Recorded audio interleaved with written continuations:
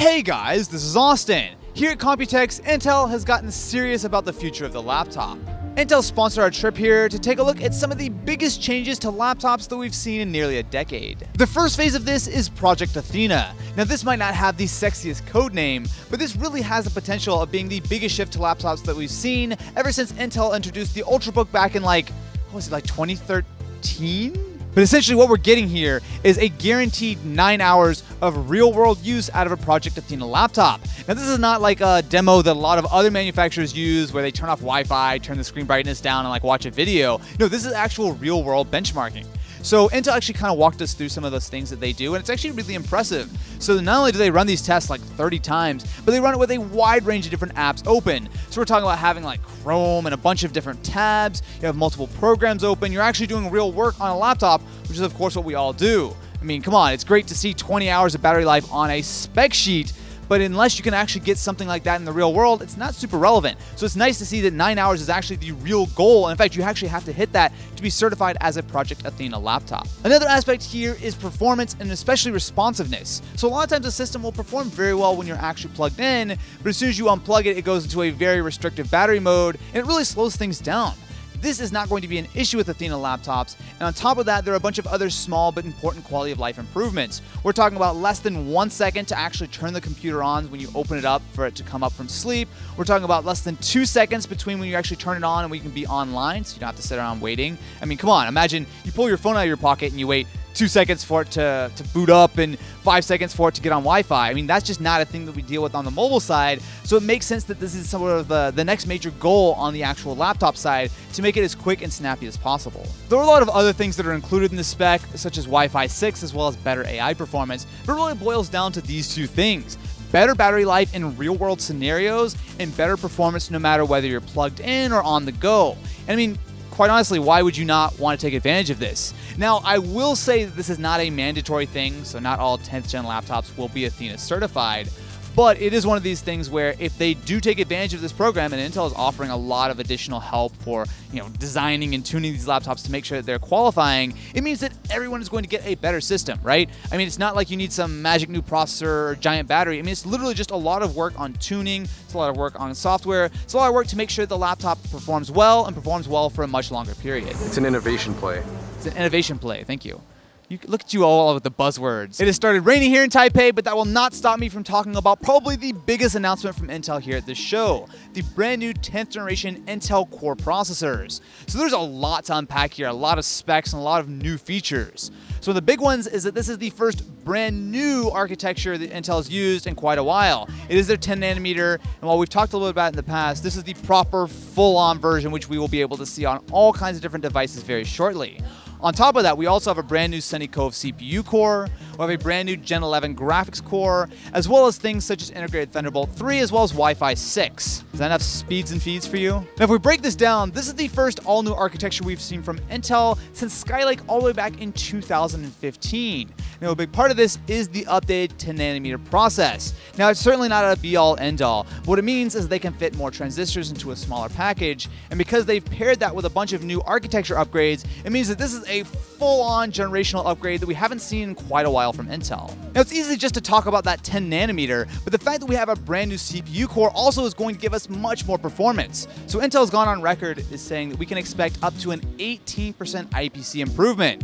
Now, that basically means that at the exact same clock speed as the last generation, you're going to get 18% more performance. And that, my friends, is a big jump. I mean, usually you see like 5%, maybe 7%. So seeing a full 18% is a big deal. Now, we don't know the exact clock speeds, so that's the only kind of main thing that I'm waiting to actually try, but they have gone on record as saying that we should expect 4 gigahertz plus, so as long as we're in the roughly same range as last time, but with the better IPC, it means that there's actually a major performance increase coming to CPUs on the laptop and hopefully the desktop side pretty soon. The graphics side has actually seen a bigger boost, so with the brand new Gen 11 graphics on board, we're actually expecting up to a doubling of performance, and that was very sorely needed because the last generation Intel integrated graphics were fine for normal use, but they were not particularly powerful for anything beyond that. However, now, not only do we have the acceleration for apps such as like Photoshop and just kind of keeping the UI nice and smooth, but importantly, you actually can do some gaming on these new GPUs. Not a lot, mind you, but for some basic titles, 1080p should be totally usable. Now, the other major advantage here is we have much better display outs. So before we were limited to like one 4K monitor. However, now we can do two 4K monitors. We can also do a 5K monitor, or we can do a single 120 Hz 4K monitor off of the integrated graphics on your Intel GPU. That is actually really cool, and it means that things like Thunderbolt displays are going to be much more useful. So the 10th generation Intel Core processors are starting with the Ice Lake U series, which is the 15-watt chips that are generally found in things like thin and light laptops. So it will be a quad-core design, so it's not a huge jump like we've seen in the past, but with all these architecture improvements, it should be a pretty big deal.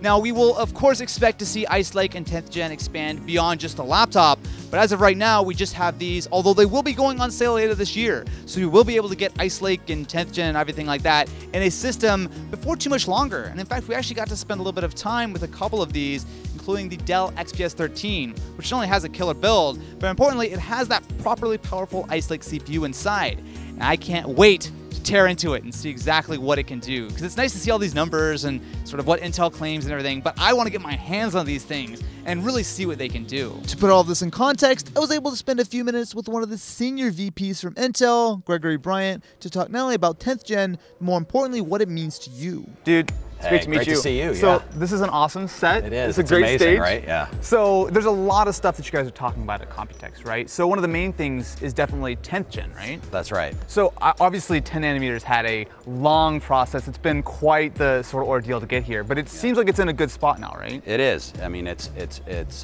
taken a lot of work from the team to get the products ready. We've got multiple OEMs that we're showing on stage at the event with their products that'll be shipping ahead of this holiday season. 10th is just the Ice Lake U right now, correct? Yeah, well, we're going to do a whole family of Ice Lake products. The first one out is the Ice Lake U product, 4.2, which you talked about. Yeah. Well, it just makes a lot of sense, right? Because obviously the process is one thing, but that is one aspect. I mean, you look at 14, right? I mean, obviously Intel's been on 14 for a long time, but you look at like sort of like Broadwell to now, the huge gains you've seen all across the board. And, that's right. And frequency, you can see that it's obviously not just like, oh, slap a 10 nanometer badge on it and call it a day. No, that's great that you pick up on that. We made huge improvements across 14 as we delivered it, kind of 70% improvement start to finish.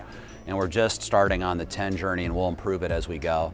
And then we recently had an investor day where we talked about 7 nanometer technology, which is on track, right? From us, for the first time, and we said, hey, we'll have 7 nanometer products out for 2021. So, awesome. You know, we feel much better about our roadmap, and we're excited to get new products to market. This turned out to be a surprisingly big Computex for Intel. We got 10 nanometer, brand new CPU, GPU, all kinds of stuff, and the most exciting thing is that we're actually going to get our hands on it in a few months. Now, we'll have to see exactly how well it performs, but I've got to say, if it's anything like what they've claimed, I am very, very excited. If you guys are interested in any of this stuff, I will have links to check it out in the description.